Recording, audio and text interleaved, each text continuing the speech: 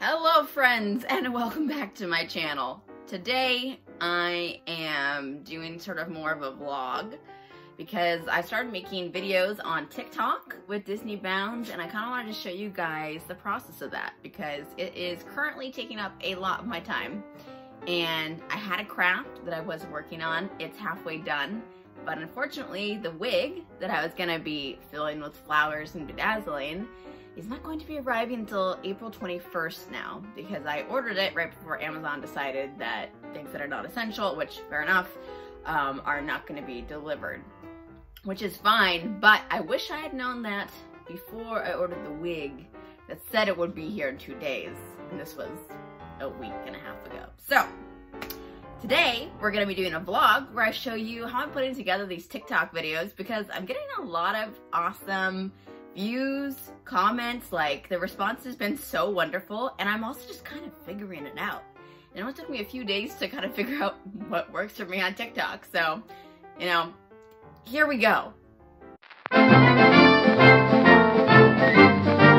Alright, so first of all, I look black trash because I want to show you guys really from start to finish the steps that I'm taking in order to put these things together, because in the end it's only like a minute-long video, 59 seconds, but it does take a number of hours to get that video ready. So I'll be taking you through the process. So first things first, what I'll do is I'll wake up and decide, okay, what Disney movie do I want to do Bounds based on? And what I started to do is to take that movie and try to tell the story of it through the outfits. So like today, I think I want to do Rapunzel. So I tried to think, okay, what are the series of events that happen to Rapunzel? Okay, so she's born and she's stolen from her parents.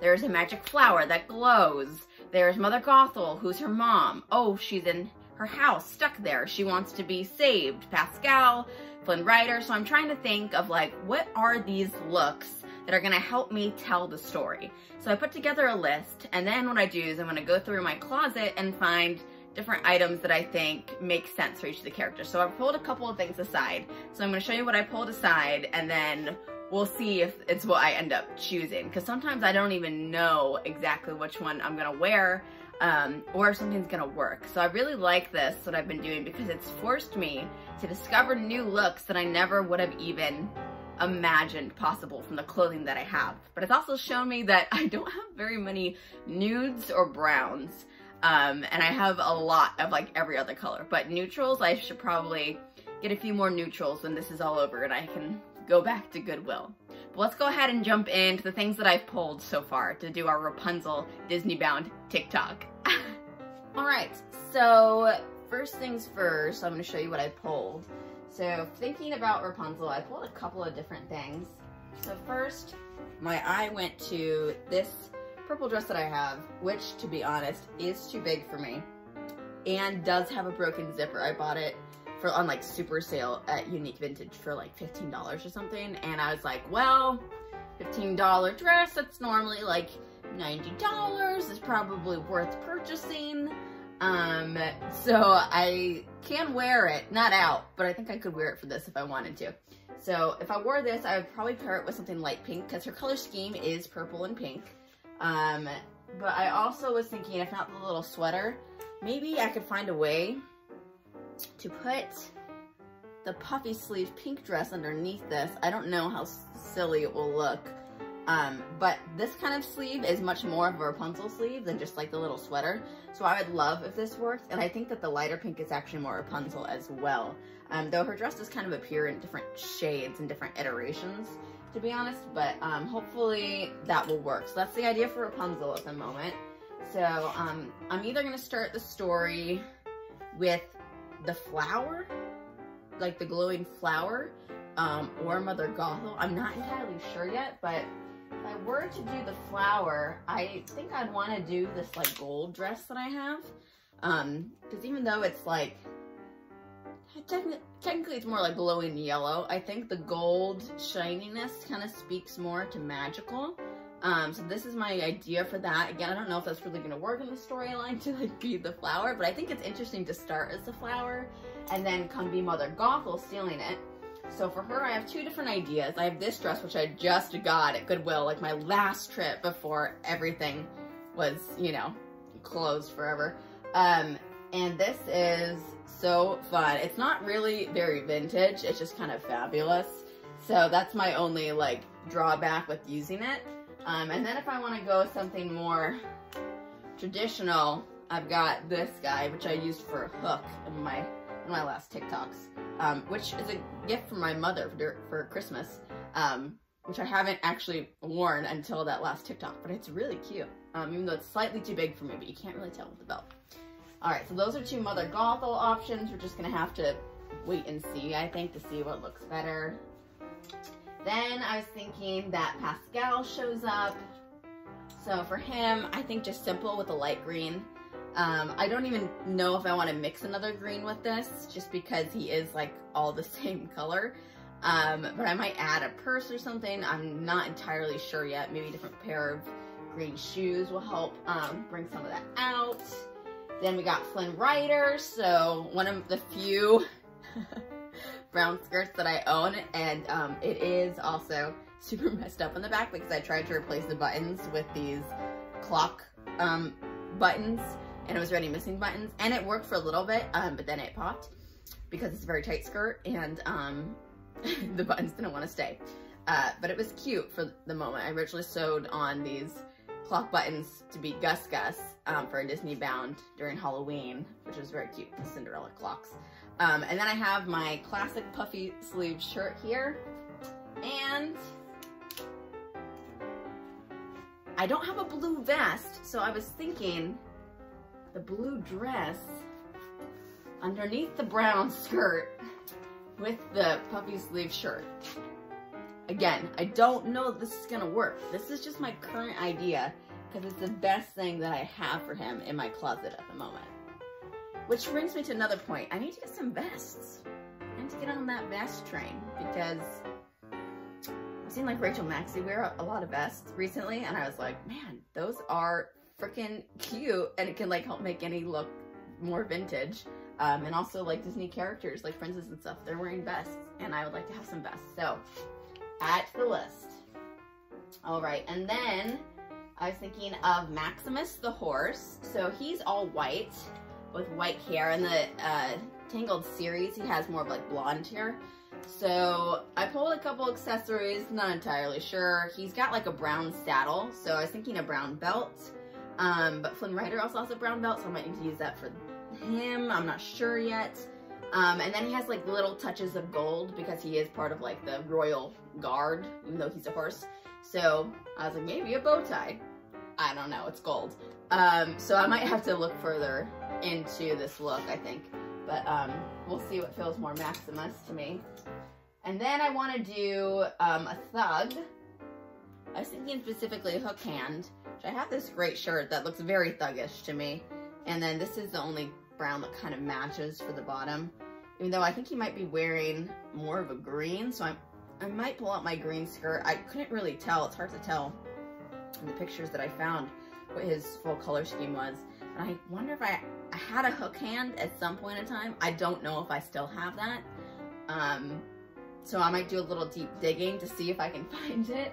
But we'll see whether or not I've got a hook hand happening. And he has this like giant like belt that covers like most of his waist and stomach. So I'm not sure accessories wise. I think it needs something more to feel like him and to feel thuggish. So I'm gonna probably have to look through like different types of belts and stuff to see if anything feels like chunky enough to make sense. So we'll have to circle back to that. And then, ooh. Then I was thinking about the royal guards because I want to show like Flynn Rider getting captured, right? That's part of the story. So they're wearing like gold armor with like red sleeves underneath and black pants. So I have the black high-waisted pants, the red little sweater. So I was imagining if there's some way that I could like tuck this dress behind and wear these pants. I don't know if that's possible. Otherwise I have this like mustard yellow turtleneck because I don't really have like a gold top. I do have that gold dress that I showed you. Maybe this actually would be a good choice on top of some black pants. Maybe, I don't know yet. But depending on if I'm gonna do the glowing flower. I also considered doing a lantern, but I feel like if I do the flower, then I shouldn't do the lantern as well. But we will see. So then the last look that I'm thinking is to do her mom. So she is really mostly purple. So I have this skirt that's got like different shades of purple, and then my off the sleeve puffy shoulder purple top, and a little purple hat. I might switch that for something gold on top to be like her crown. But that is the current idea. So with my story arc of her like finding her mother at the end, I think that's gonna be my ending. So then I'll probably circle back to Rapunzel. So I'm considering using a wig for my first Rapunzel look. I haven't been using wigs in these TikToks because it's more about the styling of the outfits than it is about like trying to do a costume. But I think that it might be interesting to do that so that I can go from Rapunzel with the long blonde hair to Rapunzel with the short brown hair at the end of the movie. So I'm gonna look into that. I'm not sure which of my wigs would make sense for that as well. So we're gonna have to take a look in there. But first things first, I've gotta put on my face because we can't look like a trash panda when we're filming this TikTok. So let's go ahead, put on some makeup, style my hair. I have sometimes been doing it vintage, but since I'm considering wearing a wig, I'm probably not gonna do that. I'm just gonna style it in a couple different cute ways. So I wanna change my hairstyle kind of throughout the video. So probably we're just gonna straighten that. It's like still kind of wet from last night. God, I'm sorry hair, I did you dirty. So we're gonna fix it and let's go. All right, here we are where you can see the true horror of my hair. So let's just try to fix this if we can.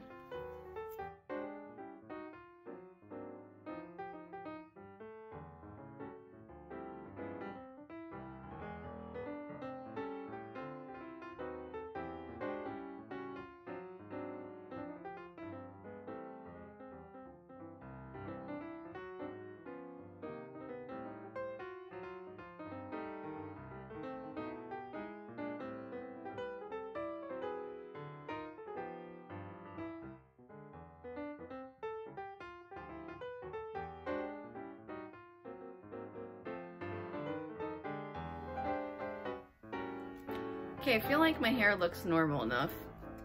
Also, this is literally the best dry shampoo that I've ever used. My mom bought it for me when we were in Florida and I was too sick to go to Walgreens to get it for myself.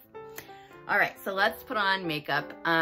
So what I've been doing is, since I'm not necessarily doing the character, I want to do a pretty neutral face because I'll be playing a bunch of different characters. So I might add in a little bit of purple in my eyeshadow just to be reminiscent of Rapunzel, but otherwise I'm gonna keep it really simple. So let's give it a go.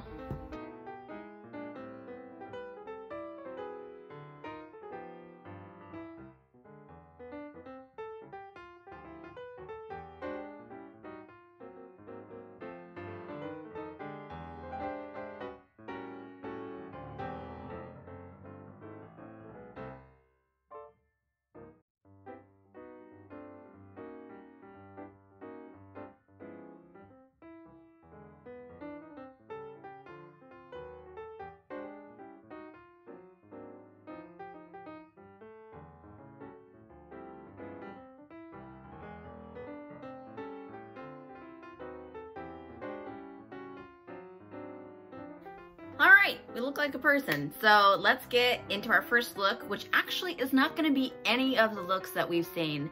It's gonna be just a cute vintage look for me to do the opening to my video. All right, let's see what we can do.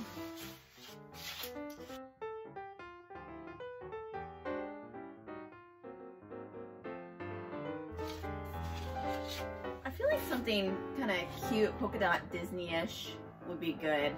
Because I'm trying to go with something that's kind of more neutral with the red polka dot dress, but something just a little bit more simple, or but still special, and something that's not going to look like I'm attempting to Disney bound a character from the film that I'm working on. So I want it to be my like beginning look that has nothing to do with it.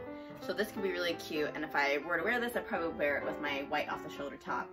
and then some cute little black shoes. And I think this is a good look. It shows people that I'm a fun Disney page too.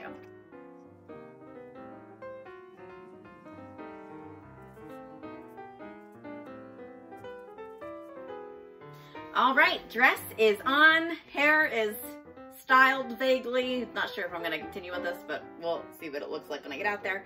But let's go ahead and set up the space so that we can start filming this TikTok.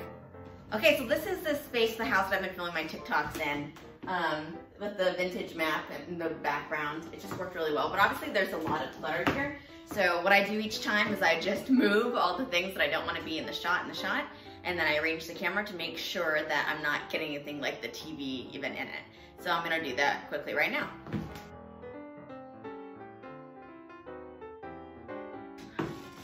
Now we just have the record player in the shot. So I'm gonna flip my phone and get ready to film this. Okay, so here I'm adjusting to get just the space that I want. I don't wanna get anything on the edge, so like there I'm getting the TV, I don't want that. And I want to make sure that I'm getting my shoes in the shot, so I'm going to lower this just a little bit.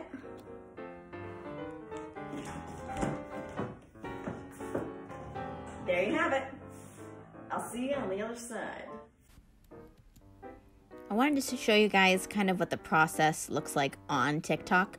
So what you can do is choose a song, and then if you go to your timer, you can actually select small portions of it. So then I can count down from 10, get into position, and try to match where I was in the last clip that I recorded.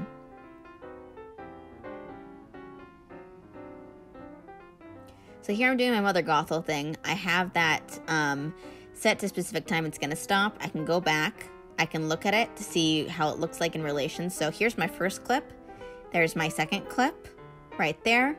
And now we're gonna see the third clip. There I am, grabbing the flower from myself. And this kind of just plays on repeat, which can be annoying. But it's really helpful to have the timer. I didn't like that segment, so I deleted it. But I was able to see what the matching of that was like. And then whenever you do delete it, though, you have to go back and select that portion of the song. But this way, I know when the song's going to end, that portion. So when I'm recording, I can choose you know, what the pose is that I want to end on. So here I'm going to do it again, and we'll see how this looks. Bring the flower in, incantation. Trying to brush my hair. The next character I'm going to do is Rapunzel, so I'm going to try to find something that I can do that's going to link the two things together. Like how I linked this turn together, I'm going to try to do the exact same thing here. And I'm just going to repeat this process for every one of my outfits. So once I've got all the clips filmed, I'm going to start adding effects on top. So I can edit in TikTok. I can clean up all the clips to make sure they're exactly the way I want them. I can add fun effects like these flowers. I can add sparkles, text. So I'm going to be using all these different effects in order to help tell my story. So it kind of just depends. I kind of go with what I feel. Some moments may not need effects at all because there's not one that makes sense. But a lot of them, I think, can be upped with something fun, especially like the bling effect. It makes things quite sparkly, which I like. But it also is something that should be used sparingly because it may make things look insane at times. Once I've got everything edited the way that I want it, what I'm going to do for my last and final step is I'm going to go ahead and I'm going to save it on TikTok, but I'm actually not going to post it. I'm just going to make it a private video so that I have it downloaded onto my phone. Then I'm going to airdrop it to my laptop because the final step that I want to do is add in little pictures so people know all the different outfits that I'm referencing from the film. Now we need to find our images, so I'm just going to go to Google on my laptop, type in Rapunzel, see if I can find a good picture of her, preferably something with a frying pan because I used one in my TikTok. So I'm usually trying to just match the picture to the looks that I did, and if there's something specific that I'm referencing, I'd like to try to find that in the picture as well, but sometimes that can't happen, but oftentimes I am able to do that. So I'm just going to save all these pictures to my downloads. And I'm going to repeat the process for every single one of these outfits.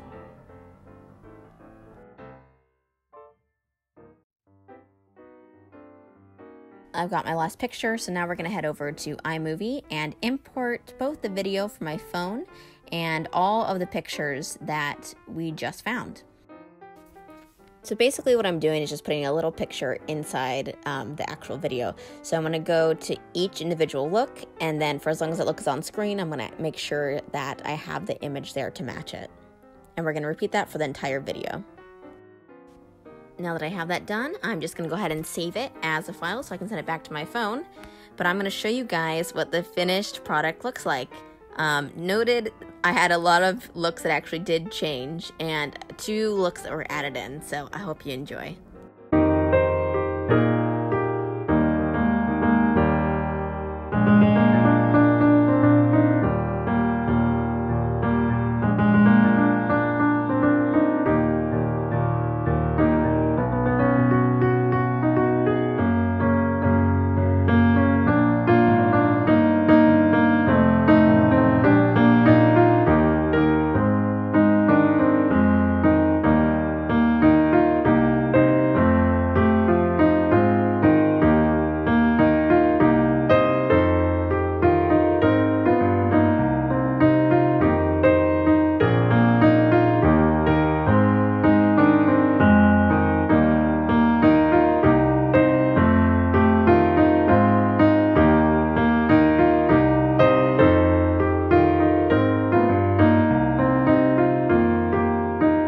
That is it for this video. I hope you guys enjoyed seeing a little bit of behind the scenes of how I make these TikToks.